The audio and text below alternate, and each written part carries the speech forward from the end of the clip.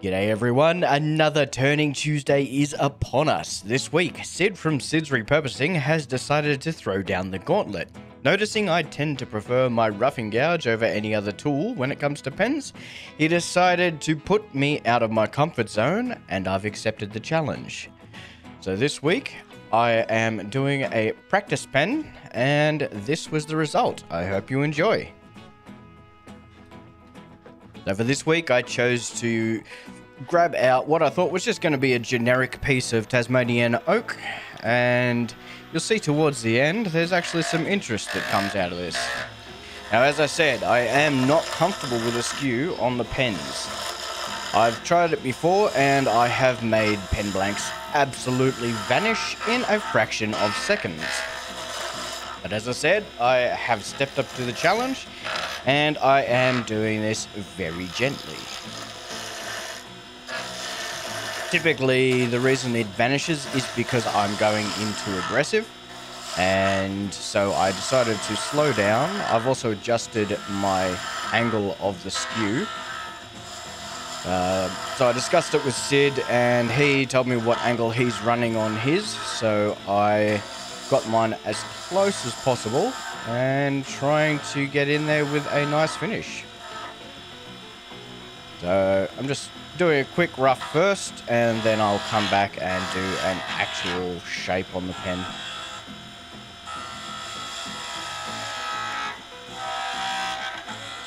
As I said, this is Tasmanian Oak. It is reclaimed. It's from Thor's Hammer in Canberra. I picked up a pallet of wood a long time ago, and this is just one of those pieces of wood. Thor's Hammer is a Canberra-based joinery, and these are joinery offcuts. So, as you'd expect, they are high quality to begin with, but they are kiln dried. When I ordered this, it was part of the firewood pallet, and I told them what I was going to use it for, and they said, "We got you. We'll get you a pallet of joinery offcuts that have already had nails removed."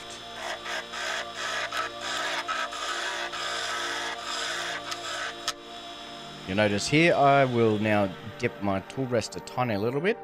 That was maybe half a centimeter. I just noticed I was getting a little too high on the skew. Or more to the point, the skew was getting a little too high and it was about to start passing over the top. So I dipped it a little bit so that I could get back in and have some clean cuts. And this was also part of my strategy of not going too aggressive, keeping the tool high-ish to try and not allow myself to go too aggressive. This is less about the tool control on the tool rest and more about the me control.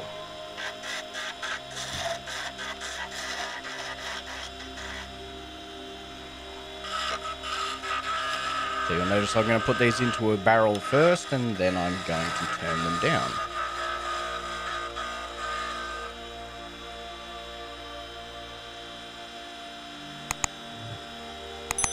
As you know, with my Streamlines, I like to have something to grip onto on the front of the pen. I don't like to have it super skinny, so I have got the bulbous center, and for me that's just because I like holding it that way. The feedback I'm also receiving is that a lot of other people also like it that way. The top of the pen, on the other hand, I do like to reduce as much bulge as possible, because I don't want that pen clip getting obstructed or adding any additional wear onto the finish as it's going into and out of a pocket or on a binder, or however you may choose to use that clip.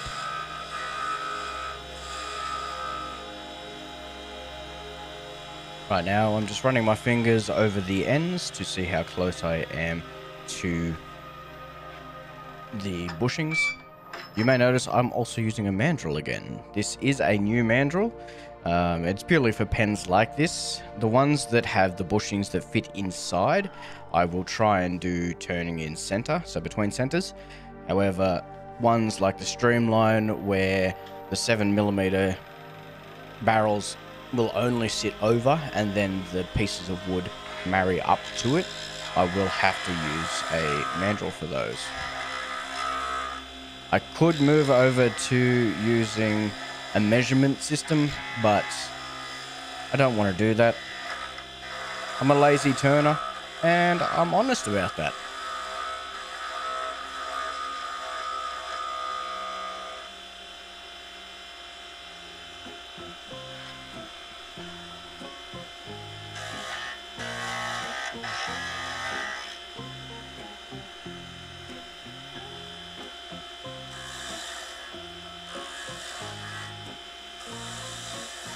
You can tell those cuts are very light. You're almost not seeing anything disappear at all there.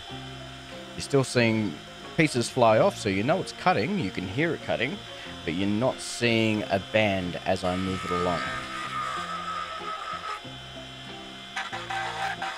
Deciding to shape that bulb now.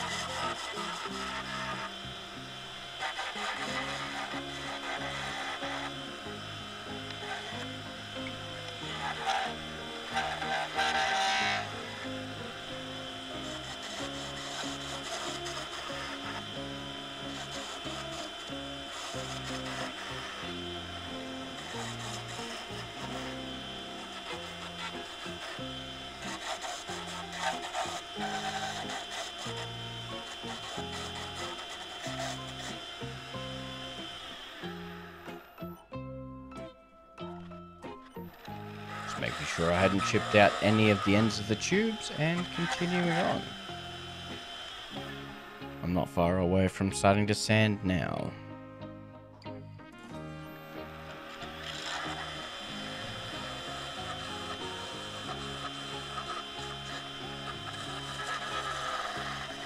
Had a little bit of chip out on that far end. I'm just having a feel, seeing how many ridges I've got, and I'm liking this finish coming off the skew. Compared to the roughing gouge, I found my sanding on this was extremely less, and the finish on it also came out much nicer.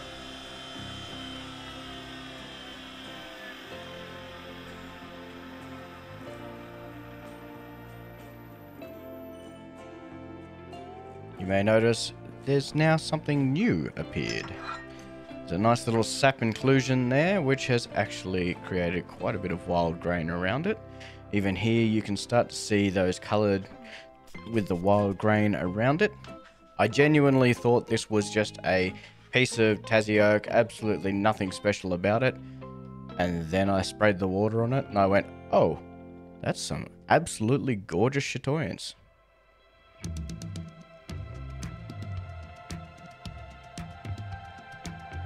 So I've now filled that in. I brushed it smooth as much as I could with my EVA foam, and now I'm going to do my typical 150 through to 600. And you'll notice, compared to normal, I've spent almost no time on that. That was in real time. I am going to speed up for the rest of the sanding process because I personally find it the most boring.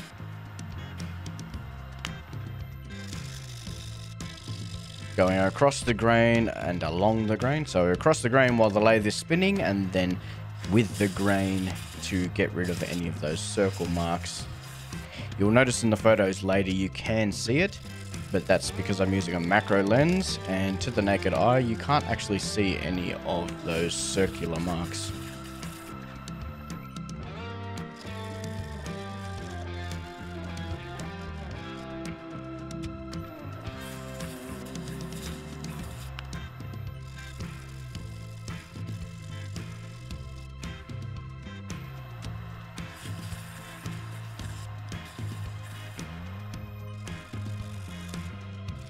And the more I get into the grits here, the more that chatoyance is starting to really appear.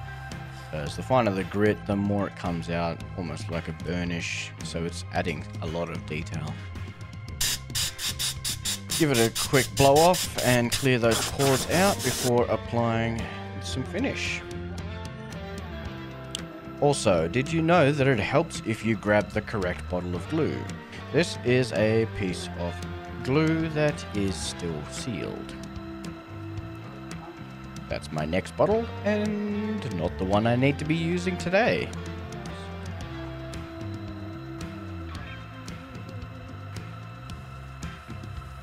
As you can see, that color starts to pop straight away.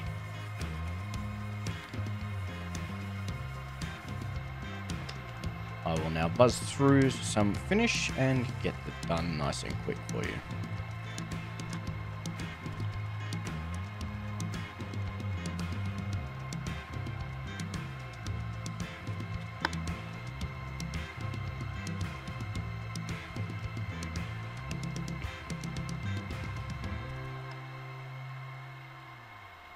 I do the first layers without any accelerator, and then I do subsequent layers with accelerator.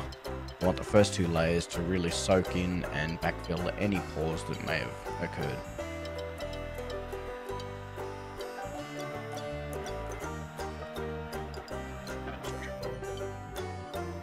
And as you can see, that chatoyance is becoming very, very bright.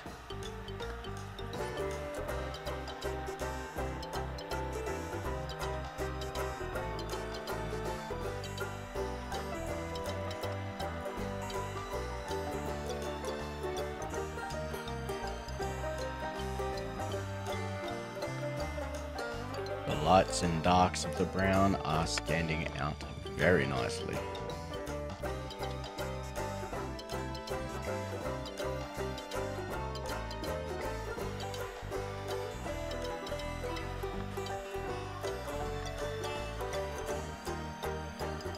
So I'm only in 2x speed here, and you'll notice I'm spending maybe 5 seconds of each grit. I'll get a bit longer towards the finer grits, but in the early ones, because this finish came out so nice, I was able to minimize my time actually putting some micro mesh effort into it.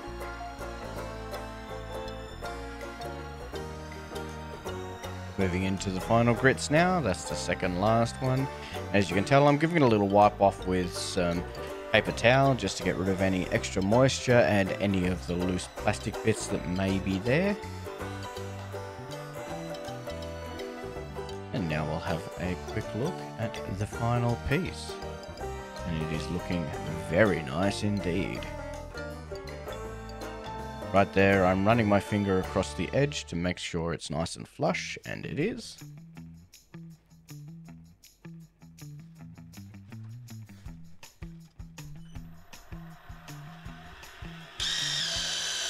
Now I've pulled out my polishing brush and I'm just hitting it quickly with some plastic polish.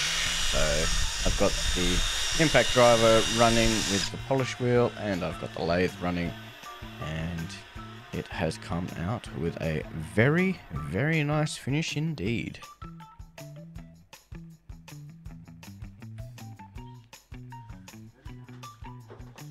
As you can hear, I am impressed with myself. Something I haven't actually shown very often is removing the piece from the lathe. Some days it's easier than others. Today was one of the easier days. You notice that middle one's a little bit stuck. One tap and off it goes.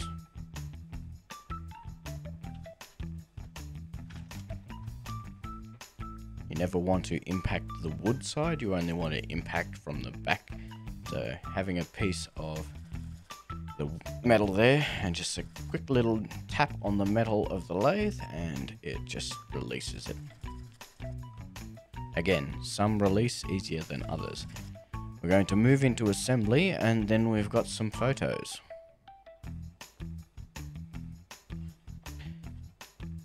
So I'm pressing the clip and top of the pen on, and that's only got one piece that actually presses in. The bottom bit has the nib as well as the mechanism for the pen. So I start with the nib, I put that in the hole in the black portion of the pen press, because then I've got the nice broad flat bit for the back, and I'm going to do the same again with the mechanism. You'll notice I stop and I put the pen insert in and I check what it is doing. So I'm like, yep, not quite far enough. Having done these a few times, I now know that I've got to go a little bit further, and second time's a charm. It's better off to stop early and double check before you ruin things.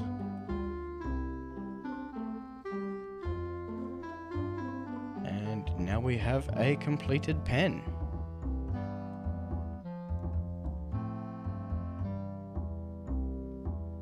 If you're enjoying the content, please like, subscribe, share, and don't forget to check out Sid's repurposing. I mainly included this clip to really show off that chatoyance as I'm rotating it. You'll see it color shift quite dramatically, and it's absolutely gorgeous.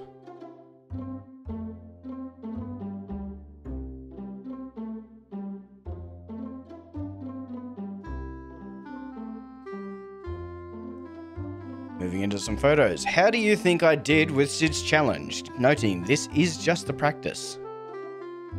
Let me know in the comments below, and if you think you would like to see something done better.